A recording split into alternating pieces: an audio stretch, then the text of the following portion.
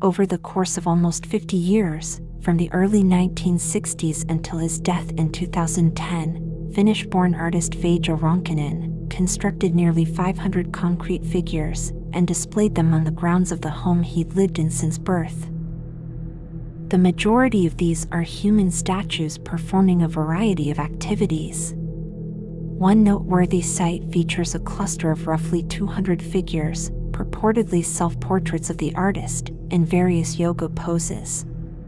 The sculptures are not particularly lifelike, but rather possess an otherworldly and at times downright sinister quality, with blank, sunken eyes, skeletal body proportions, ghoulish grins, and, in some cases, the use of real human teeth. Non-human figures include large tree-like structures with cone-shaped branches.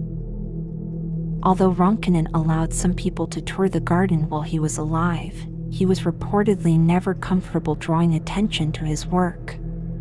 He never charged visitors, but he did maintain a guest book they could sign as they left the property. Although he almost never engaged with anyone personally. In fact, that in 2007 when he was awarded the Finlandia Prize, his brother went to accept the award on his behalf. Following his death, the sculpture garden and accompanying property was purchased by Finnish businessman Reino Uusitalo, who, together with the Union for Rural Culture and Education, refurbished the sculptures as needed and opened it to the public for tours. Visitors can explore the vast property, taking in each face that greets them, faces that both gleam happiness and exude terror, along with every emotion in between. Some figures even boast a mouth full of real human teeth, grinning innocently, happily, or sneeringly.